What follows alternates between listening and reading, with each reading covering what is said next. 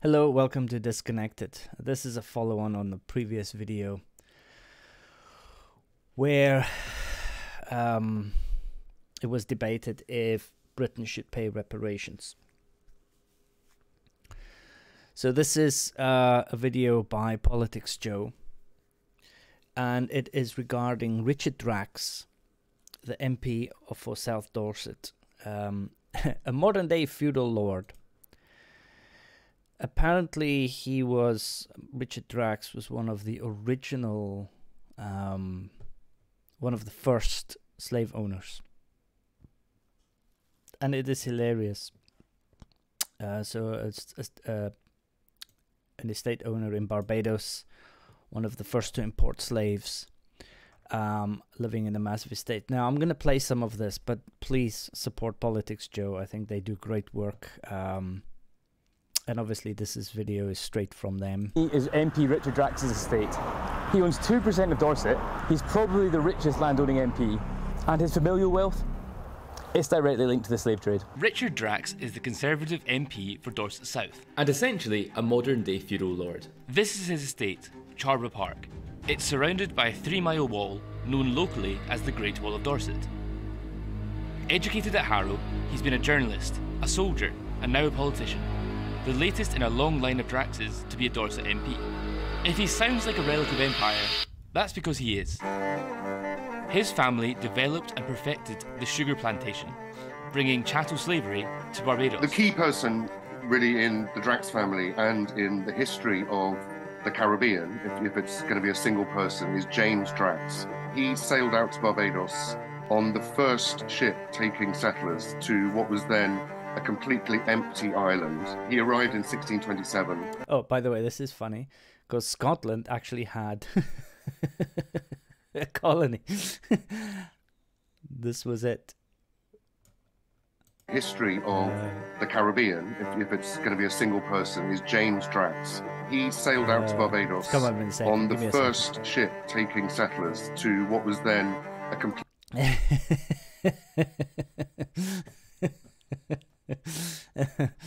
Yeah, that was their attempt at Scotland's attempt at colonization. I mean, no less worse in being horrible, but at the same time, you know, very, very, very, very half-hearted effort at being colonialists.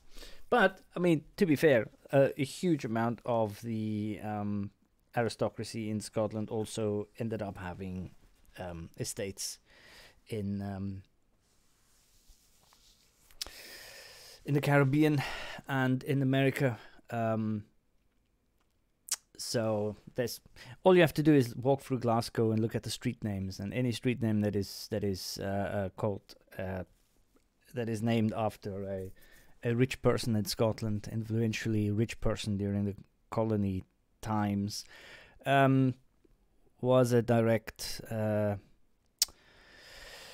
was directly made rich through slavery. So yeah. Anyway, completely empty island. He arrived in 1627, and some 20 years later, he was the force behind the sugar revolution in Barbados. What James Drax did was establish the first successful sugar plantation. I mean, you could say that Drax was the Henry Ford of the sugar business. Crucially, he was the first person to shift from employing indentured white labour to enslaved black labour. And certainly James Drax was, certainly lived like a prince. Richard Drax still owns Drax Hall Estate, a large plantation which his ancestors acquired centuries ago. One of Drax's ancestors wrote a handbook on how to mobilise and exploit transported Africans in order to maximise profits from the plantation economy. So he literally wrote the book on... Absolutely. The handbook. It is estimated that 30,000... Right, the reason this video is important is because of this weird belief that slavery is something of the past, and that Britain was so wonderful because they were instrumental in abolishing slavery. But the truth is that to this absolute day, the people that sit in your House of Lords, the unelected people who have influence over the laws in this country, the people with these massive estates all across, all the way from the south of England to the northern tip of the British Isles. These big estates, all the old money, lots of MPs, people who have got money offshore, non-doms, you name it, is all a direct result of colonization and slavery and the profits that they made and the mass amount of wealth that they accumulated. That is why the story of slavery isn't finished. That is why there are still issues around it, and why the wrongs have not yet been made right. Now, this is obviously a bit of an extreme example, but it is not the only example. And further down the video, you will hear the people of his constituency talk about him.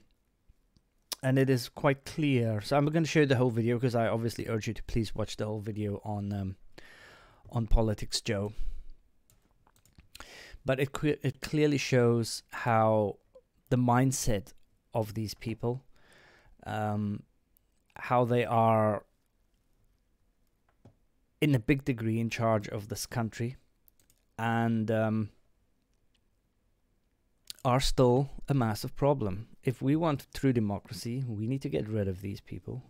Britain needs to make things right, and what I mean by that is, like, the rich need to make things right, and we need to go full-on democratic. We need to become a republic. It is that simple. The House of Lords needs to go, and we need to go republic. We need to abolish the royals completely. And if to be clear, I personally think we should be fairly radical about that, and also strip them of their wealth, because it is the public's wealth and many, many other countries' wealth that they sit on, that they have accumulated. Anyway, please watch the video. I'll have the links below. Yeah, be as annoyed as I am. Thank you.